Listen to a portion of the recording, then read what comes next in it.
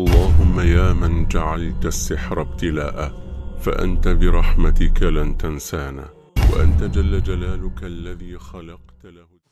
الحمد لله الولي المتقين حق من عبد وأكرم من سئل والصلاة والسلام على أشرف الأنبياء سراجا منيرا. أما بعد, I'm going to bring for you a very horrible story. A story where whoever listens to it, it brings shivers. It's a story of magic. It's a story of obsession. It's a story of possession. It's a story of possessing.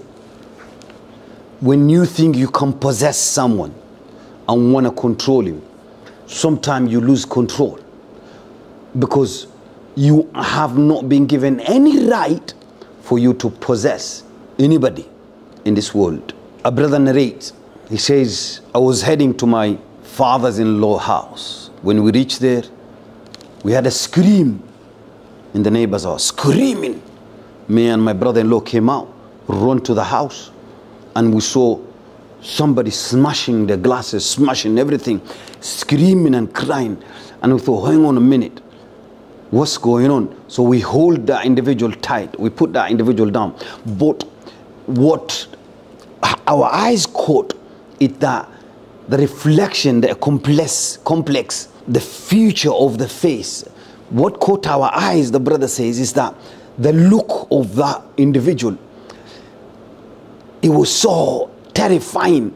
This person is a light skin color, but her face is absolutely dark, very, very dark. And I thought to myself, hang on a minute,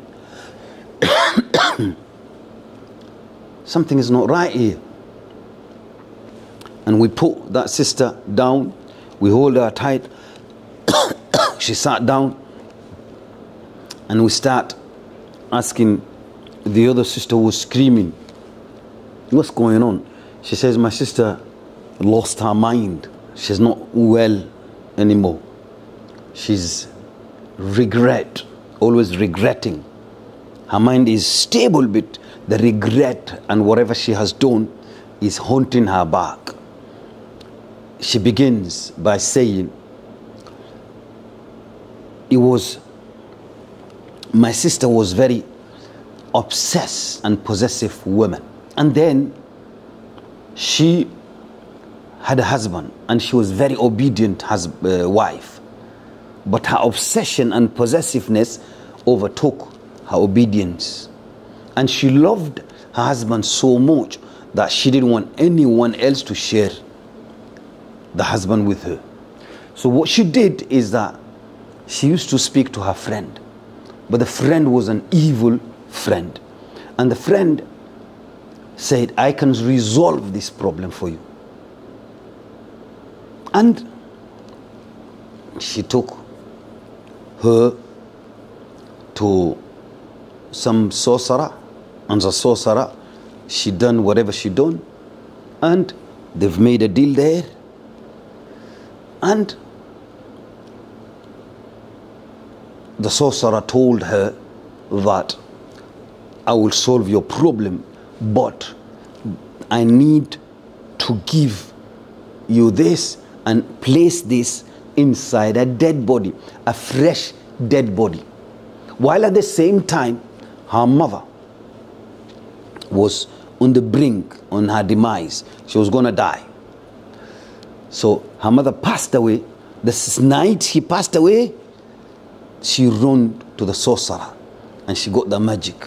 And she went inside the washroom and placed the magic in her mom's body. And story ended up there, and the mother was buried. But as times pass by, the other sister keeps on dreaming on her mother crying every night more than 10 times. And she thought, maybe I need to go and do Hajj for my mom. My mom is ill. My mom has been tortured in the grave. She always dreams of her mother crying. So she goes to Hajj with her sister.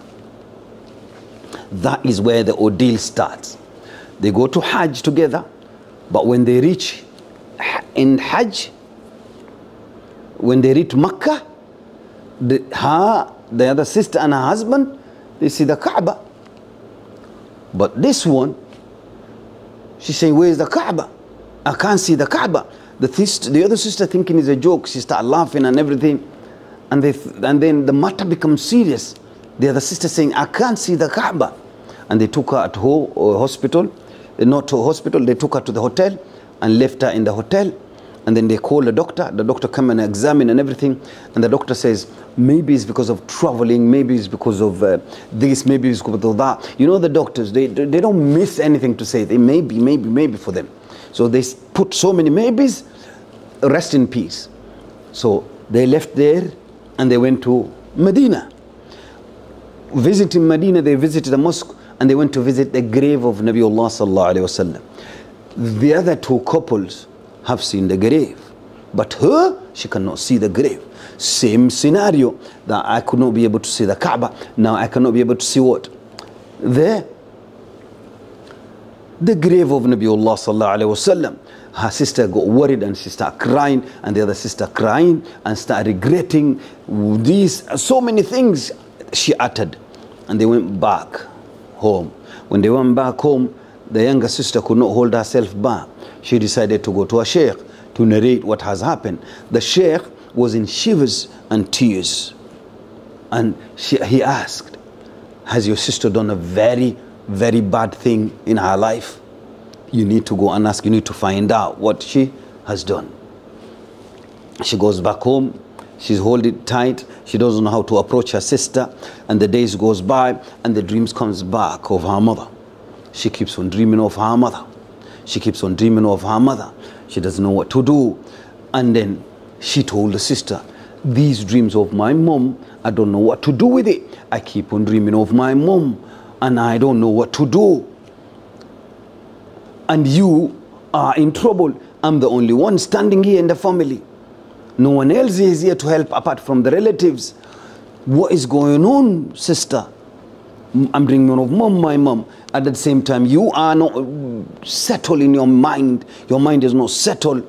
You are in regret and everything. What have you done? And the sister narrates. And she says, I've been very obsessed with my husband, and I didn't want my husband to marry any another wife. And I was very possessive. I loved him so much, but I didn't know what to do. The blindness of possessiveness and obsession took over, and I had a wicked friend, and the wicked friend took me to somebody who says he's going to solve this problem. And then that person, we went, and she gave me something to bury it alongside a dead person. And mom was dying, so I took the opportunity to place it inside mom. And the other sister's tears keeps on dropping slowly while she's explaining. And she's doesn't know how to hold herself. What an horrible action she has done. While she narrated that and she finished, that's what she did. And from there on, her situation changed. So the sister straight away ran back to the sheikh and narrated to the sheikh. And the sheikh took people, and a lot of people from the village went to the grave. And they dug the grave, and a woman went in the grave. He says, Wallahi thumma wallahi, what I saw, I will never forget in my life. The deen of Islam is absolutely true. In the grave, you will be punished if you go there with the evil deeds. I saw half of my body of my mom eaten and totally destroyed, but half of her body from the stomach all the way down, it is fresh as it is just been buried. The woman goes in there and remove the black magic. Now imagine where did that daughter of hers placed the magic. She placed it in the private part of her mom. This is how evil is when you are not holding tight to the deen of Allah. When you don't have no knowledge over the Islam. You go and do some crazy stuff to your own parents.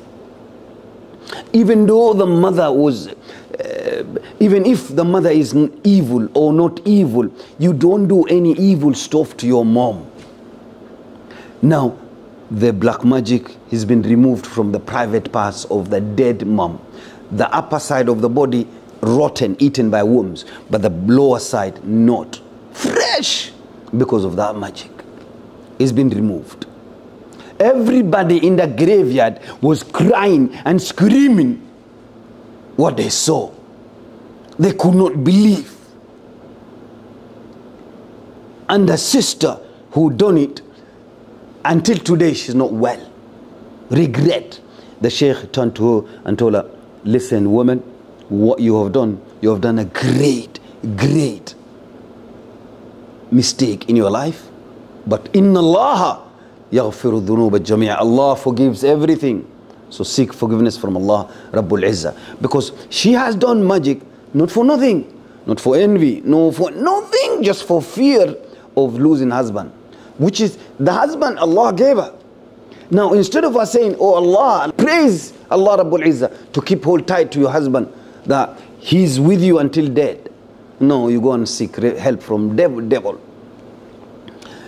They removed the magic, they buried, they put back the sand, and from there the whole community decided to go and kill each and every magician in the town. They've killed all of them, the one they unknown.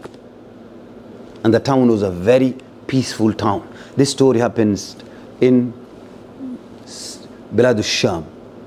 And the town was very peaceful town. It's a small village. And the sister remained in the same state. I ask Allah to forgive the believing men and believing women. This is the state of the ummah today. Seeking help from the wrong people and taking advice from the wrong people, it is very, very bad. Even if it's your sister, if she doesn't have knowledge of Islam, you should not take advice from her. Even if you see somebody with a beard and think and saying that, oh, I've got knowledge of Islam, you need to go and check it again, whatever information is passing by to you. This is the state of that mother and the state of her daughter.